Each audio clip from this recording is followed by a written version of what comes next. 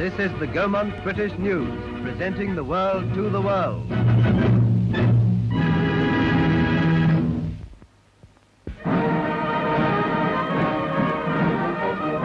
Waiting at Dover to welcome King Carol of Romania, His Royal Highness the Duke of Kent.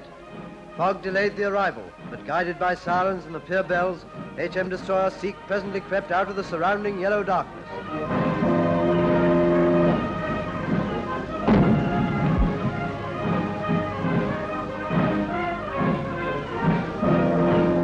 King Carol wore the uniform of Admiral of the Romanian Navy, with the mantle and cross of the Order of Michael the Brave. Prince Michael stood with his father as the Duke of Kent was piped aboard the destroyer. A welcome to a friendly monarch to the shores of Britain.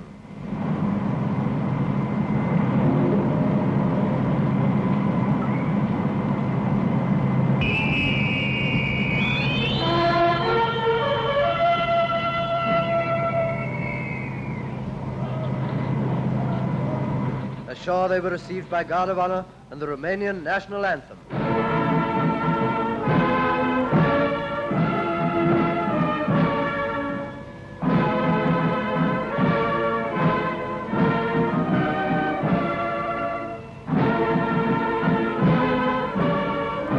Then inspection of the Guard of Honor.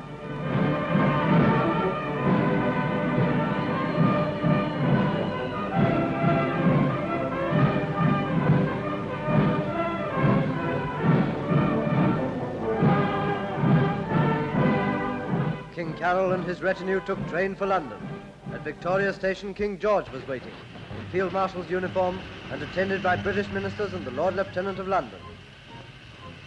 King Carol alighted, with a beaming smile and a handshake for King George.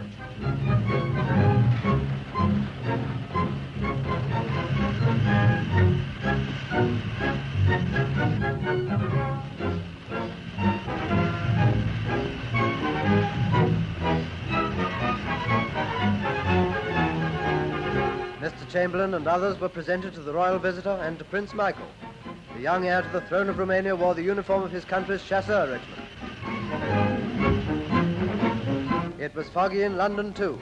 Outside the station, another Guard of Honor waited in the gloom of a wintry afternoon, deepened by the shadow of the great terminus itself. And then the drive to Buckingham Palace, with an escort of household cavalry, a brave splash of pageantry battling against the grim, forbidding weather.